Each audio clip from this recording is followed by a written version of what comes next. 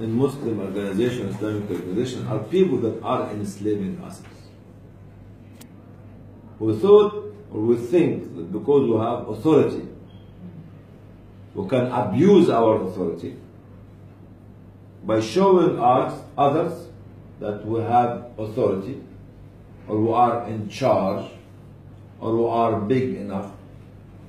And the truth is that we are less credible than any field worker who is getting maybe 10th of my salary and facing a more hardship and very hard and difficult life. Stop behaving like God. Stop behaving like you are somebody who would like to exercise authority. Authority is not an exercise. Authority is a behavior of good moral values.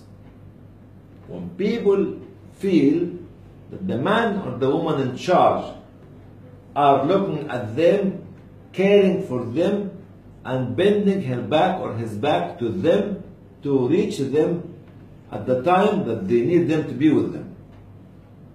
This is the authority. The authority is the speed of your response to the people who need your response. This is the authority.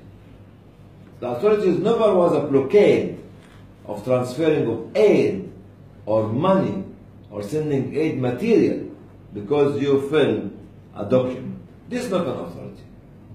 This is the dictatorship and godhood of individuals who would like to enslave the other people, who would not speak their language, who would not have the culture, who would not have the technology of art that they have, but the other people have the technology of life and suffering and community that they represent. Don't become God. Don't worship yourself. Don't enslave others. This is the message. We are not servant to you. You are our servant. Because you took our money to cut your salary from my money. For the money reaches me in the jungle. My jungle is my kingdom. It's not London or Paris or Cairo or Kiel or whatever. No. This is my life. This is my community and this is my city.